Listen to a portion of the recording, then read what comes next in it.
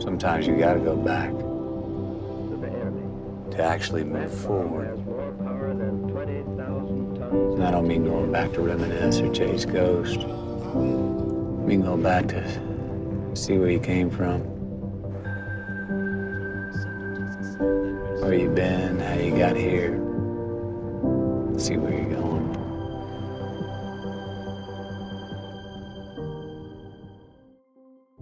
In the closing months of World War II, Korea was split into two spheres of influence at the 38th parallel, occupied in the south by American troops and in the north by the Soviets.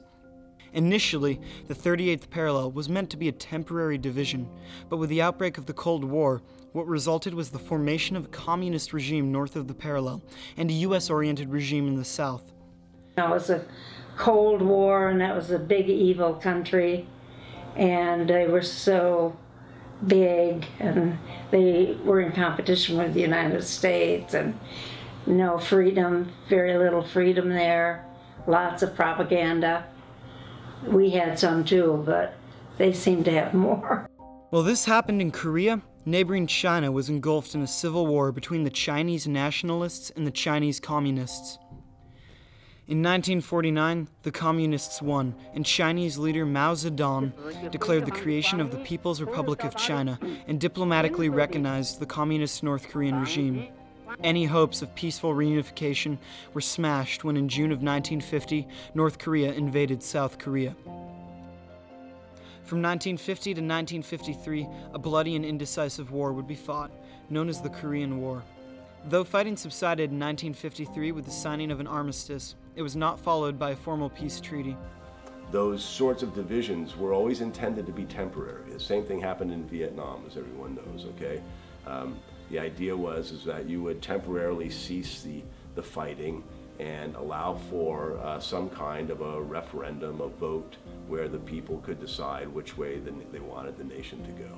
And unfortunately for the Korea's, reunification has never happened. So the parallel today is one of the most heavily guarded and dangerous places in Asia, if not the world. The United States is still technically at war with North Korea to this day. But should the US intervene militarily once again?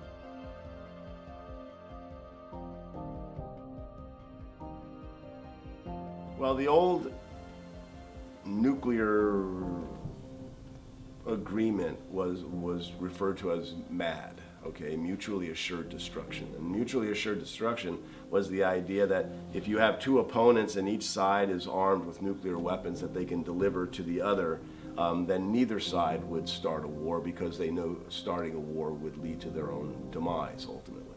Starting a nuclear war with the South or the Japanese or with the United States would automatically result in his defeat. I don't think he thinks he could win, period. Well, I know the basic thing about nuclear weapons is that we've tolerated their presence now for a half a century, and sooner or later it's going to come back to really bite us. You can't have things that are so dangerous lying around and being aware of human error and the likelihood that something can go wrong, and think that we really are safe by having nuclear weapons. I don't think the sort of let's go in and assassinate this guy is going to solve things.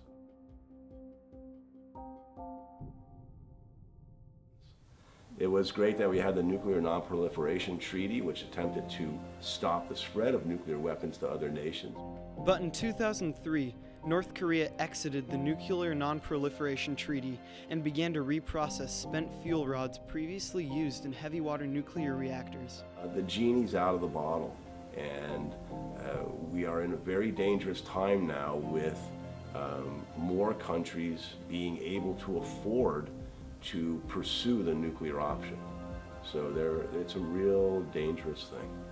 The young dictator, the grandson of Kim Il-sung, as much as we portray him as a crazy guy, I think there's a strong rational streak in what he's trying to do. Maybe he's just trying to protect his country by being so,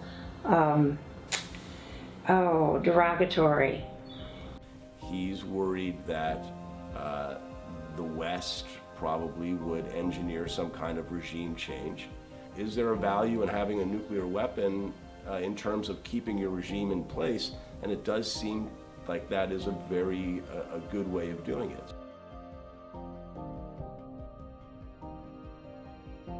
Sanctions can be effective over the long term sometimes, but along the way, sanctions have the tendency to really impact the most powerless people in a society. We saw this with Iraq, okay? We had placed sanctions on Iraq. Iraq ran out of medical supplies, they couldn't take care of their children, there were food shortages, all those sort of things. That's part of our effort to displace Saddam Hussein.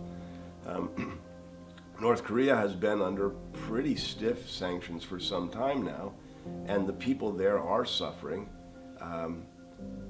But North Korea, to their sort of credit in a perverse sort of way, have found ways around the sanctions. So I'm not sure that more sanctions are going to work.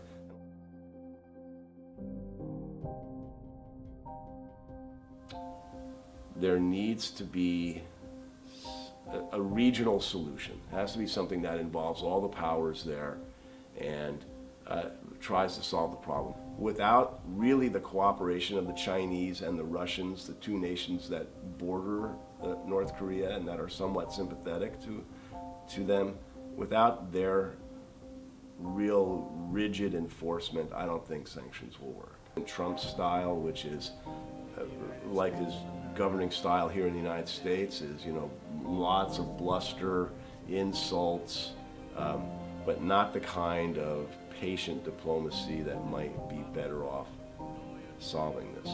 I just don't think any diplomatic situation is pointless, because if it is, then we just have to be honest with ourselves and say that our failure at diplomacy has resulted in, or will result in, potentially millions of just regular people like us dying. And of course, no one would want that. So you have to persist in your optimism, and you have to persist in working as hard as you can. I mean, I have a lot of faith in our government that democracy works. I think ultimately democracy will win.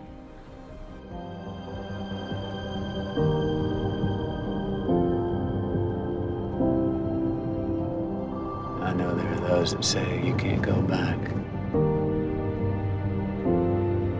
Yes, you can. Just have to look in the right place.